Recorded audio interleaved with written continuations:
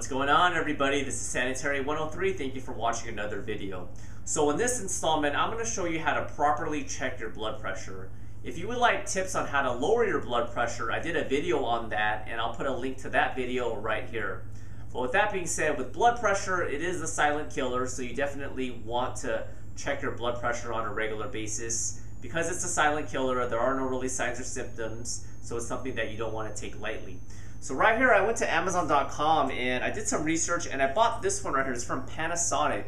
It's about like $38 plus tax. It got really good reviews. I'll put a direct link from Amazon.com in the description box if you would like to inquire about this. But so far, it's a really good product.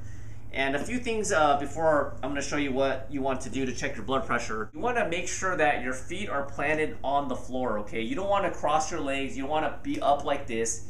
You want to keep them planted on the floor. You want to try to stay relaxed in a seat and like this. And then the other thing is that you don't want to wear something too restrictive. Like this is absolutely perfect, but you don't have to take it to this extreme. If you want to wear a regular t-shirt, that's fine, but you don't want to get it all jumbled up because you're going to put the cuff a little bit on your bicep area. The other thing that you want to do is you want to make sure that you don't eat or drink or talk during the blood pressure reading. You want to stay relaxed and just, you know, if you want to close your eyes, that's fine, but try to relax. Don't hold your breath. Don't do anything. Just try to be as normal as possible. The other thing you want to do is you want to make sure your palm is out this way, and you're basically going to get this cuff right here. You're going to open it like that, and with this device, you're going to put it, if you look a little bit closer, see the crease where the forearm and the bicep starts? You want to put it a little bit above the elbow crease right here. So look at, there's a little bit of leeway, so you don't want to put it right here. You want to put it a little bit above, which I'm going to do. With this device, the cord's going to be on the inside of your body, and you're just going to wrap it around like this. So once you do that, you just put the arm out like this, and then over here on this device, if you come closer, so over here you have the systolic and the diastolic. You basically want to be between 110 and 120 on the systolic and about 70 to 80 on the diastolic. You press on, and then once you press on, it'll automatically go.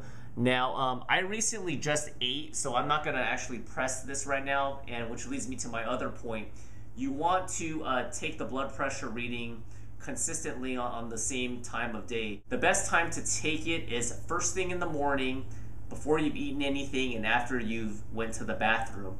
If you take the blood pressure reading when you're already bloated or holding a lot of water, that can increase the chances of having an abnormally high reading, which is totally inaccurate. So take it first thing in the morning, right when you wake up, use the restroom, and then take the reading. Once you get a reading for about 2 or 3 days, you'll have an idea of where you stand with your blood pressure. If you're typically above the 140, 150 range with the systolic number, and or above 90 on the diastolic, that's something that you may need to monitor and see with your doctor. And one last point I wanted to make is that there are so many different types of products out there that you want to test the accuracy of this. So how do you do that? After you get a few readings with whatever monitor you choose, in this case the Panasonic one, after you take it, let's say first thing in the morning, go to the doctor's office and then have the blood pressure reading then. They should be pretty accurate. If they're fairly close, then you have a good product. If there's a discrepancy between what you get on the home blood pressure monitor and at the doctor's office, there's a good chance that what you have at home is inaccurate, so you may need to return it and get a better product. Alright, so that's about it for this video. Like I said, blood pressure is something not to be taken lightly, so definitely have it monitored, watch your diet, eat right, cut down on the sodium, and you should be okay. The comments and questions are always welcome, and I'll see you guys next time. Bye.